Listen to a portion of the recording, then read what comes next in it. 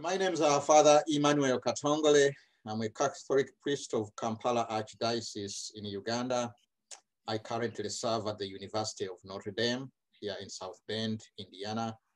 I am professor of theology and international peace studies. And so what I embark on in the book is to provide a story of Africa. And so then from a constructive point of view, I argue that what is needed is actually to reinvent that story, to provide new stories, to provide a new foundation for African social life.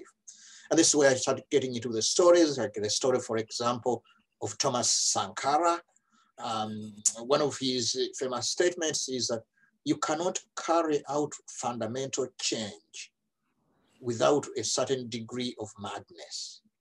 So, and I make the point that Sankara is right.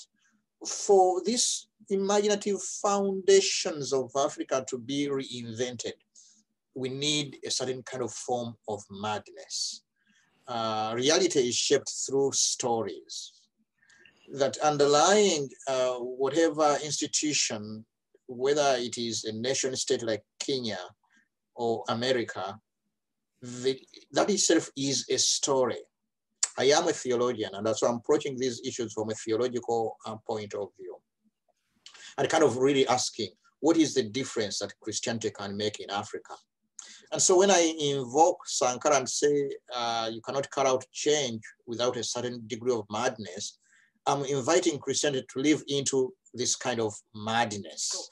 I frame this book theologically, moving from what I call the sacrificing of Africa towards the theological point of view that I call the sacrifice of Africa. So that's the title, meaning sacrifice from its Latin word, sacra facere, of making of sacred.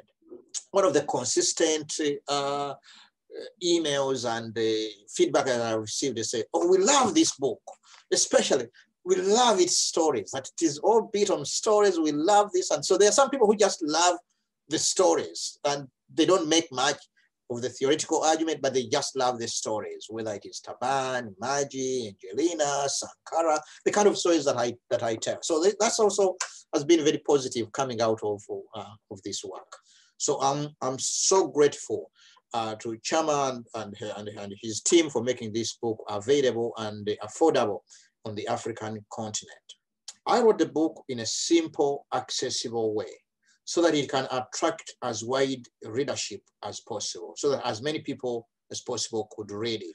I would like it especially to be read by people in theological formation, religious houses of formation, seminaries, so that we can really engage this issue of politics. What's the relation between church and politics?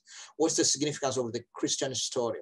I would like you to put yourself into the story and imagine where this actually is true. This is not just a standard academic book that you read and say, oh yeah, these are philosophers, theologians.